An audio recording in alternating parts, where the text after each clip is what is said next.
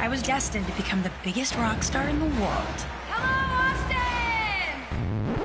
Fletcher's 8th birthday party. The new show is set in the 90s at the same school as the Goldbergs. It's about the actual teachers that I had. Lainey Lewis is now at a crossroads of what's my grown-up life. I had to face reality and find a real job. You need to face reality and find a real job. Yes, Daddy, I'm well aware. She figured, why not go back to what I know best, which is William Penn, as well as music. You have no experience or knowledge or references. Actually, I do have one reference. Hello, Jonathan. Oh, me.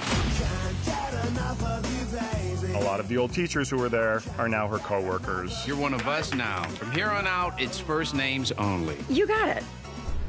I want to say Stanley. No, it's John. Wow.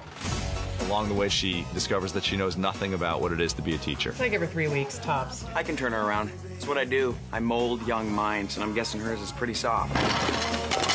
If you want their respect, you have to show them that you care. I care. I'm a caring nightmare. Put some shoulder into it. Is this how you mosh?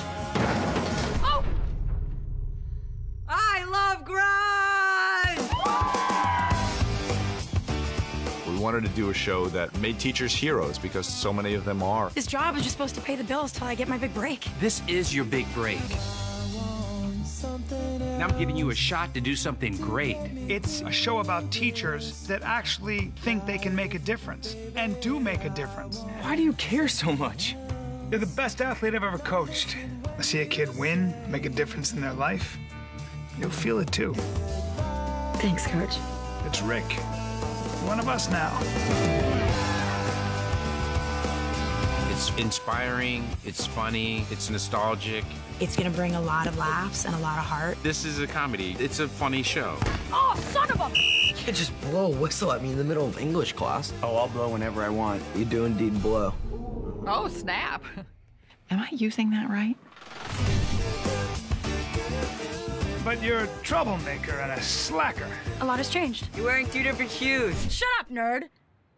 No, not nerd. Valued student.